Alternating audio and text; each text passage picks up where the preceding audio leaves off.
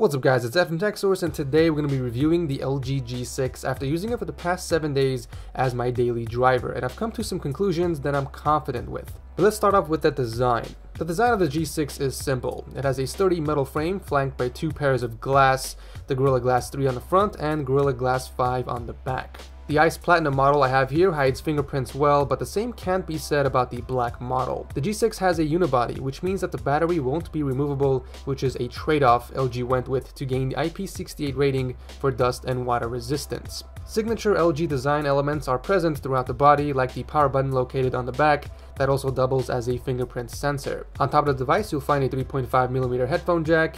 It's nice to see that LG hasn't jumped on the Apple bandwagon here.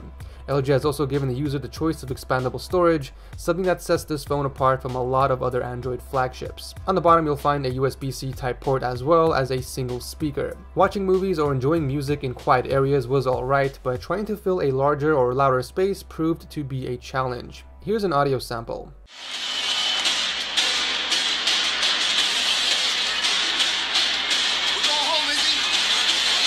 LG has cut out all the BS and has taken the construction and hardware of the G6 back to the basics. I feel like this was the right move, especially after last year's underwhelming G5. The narrow bezels on the top, bottom, and sides combined with the tall and odd aspect ratio of 18:9 all contribute to giving this 5.7-inch display usability with one hand. The phone is also flat, unlike the Galaxy S8, which should make for less accidental taps. Still, I did experience ghost taps here and there, mainly when I was consuming media with the phone in landscape mode. You might have also noticed that the display has curved corners. LG says this curved LCD design protects the panel in the event of a drop. I don't know how accurate this is, but it definitely looks fresh. The panel itself is a Quad HD LCD, as I mentioned before. LG strikes the perfect balance between color and contrast without it looking too saturated like some OLED panels I've seen.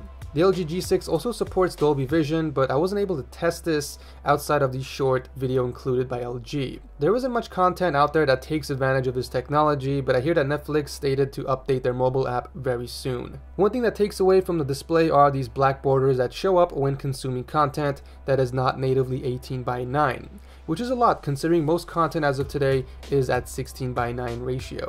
Luckily though, until apps start supporting this newer aspect ratio, LG has implemented a feature that force scales the app into the correct ratio. This won't affect media, however. There is a decently sized 3300 mAh battery in here. It's big, but nothing out of the ordinary. I was able to get around 4 hours of on-screen time, which is good. It also supports Qualcomm's quick charge and wireless charging, so those are a nice addition. It runs the Snapdragon 821, which is a very capable chipset. It hits new highs in our benchmark tests while keeping the phone's temperature manageable. Let's shift gears real quick and get into the software. So Android 7 with LG's UI running on top. LG's UI has improved a lot over the last few years, but there's still room to grow with the UI feeling like a melting pot of Samsung and Huawei software. One cool software trick is enabled by the aspect ratio of the display, so when multitasking you get two square apps, which improves the experience in my opinion. Another really cool software addition is the iOS similar universal search. However, this is only enabled when using the home screen that doesn't have an app drawer. With a long press of the home button, you get into the Google Assistant, and this is actually the first phone besides the Google Pixel to have this. Overall, the software was okay. Definitely a little more polishing is needed, but I was able to daily drive it without any issues. Turning over to the cameras, we can see that they've managed to keep the module flush to the body while including two 13-megapixel sensors. Now, even though they're the same resolution, they do have different properties. The first lens has an f1.8 aperture with optical image stabilization and a 71-degree field of view, while the wide-angle lens is an f2.4 with a 125-degree field of view, but it lacks OIS and weirdly enough, autofocus. The photos are impressive, with great detail, vibrant colors, and good dynamic range. The wide angle does suffer in low light conditions with its higher aperture, so it's better to use the narrower sensor in these situations. We get a 5-megapixel camera on the front with a 100-degree field of view, but we're not actually restricted to this angle though, because in the software we can switch between portrait mode and group mode. The results come out great in good lighting, and the wide angle lets you fit in a few friends without any issues. When it starts to get dimmer, the camera does suffer, however. With the G6, LG has taken it back to the basics and have done a phenomenal job. It has everything you'd expect from a 2017 flagship while pushing the boundaries in design and display. There's still no word on how it stacks up against the Galaxy S8, but I'll be sure to compare the two once I get my Samsung device in hand.